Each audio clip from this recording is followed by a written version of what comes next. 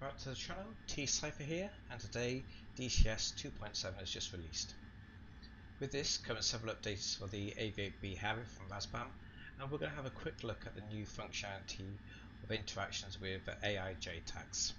You can see we're in 2.7, we have stunning clouds with lovely lighting coming down, but now for the actual function. So, what I have a JTAC in the form of Axeman out there. He's on 133, and if I bring up the comms,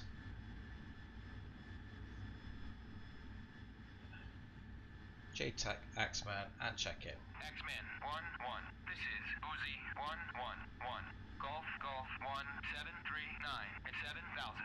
I have GPU 12. Playtime is 0 plus 15. Available for tasking. What do you have for us? As you can see, the cast page is presently unpopulated.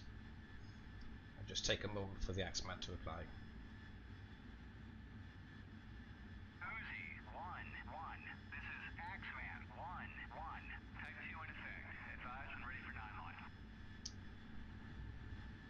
Okay, so ready to copy? Ready to copy. Line is as follows. 1, 2, 3, NA. 16 beat MSL. APC.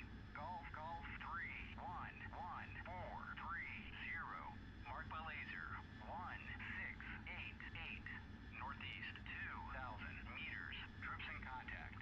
Egress east. Advised when ready for remarks and further talk on. Okay, and we can see the MSG is flashing in the HUD. That means we've received a message from the ATHS system, automatic target handoff system, and we can see down here we have it in play. So we've got its location from us, its elevation, description. So it's actually telling us exactly what it is. 5 APCs on a field.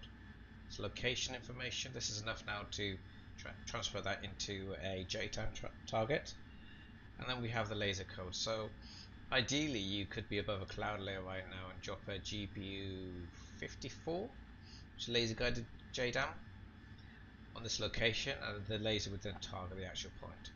So we can go use,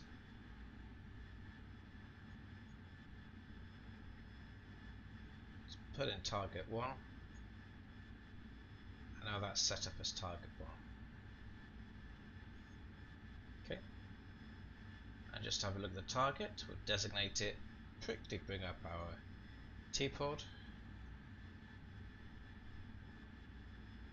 and we can see this target area that was brought up, and we can see the enemies in the field there.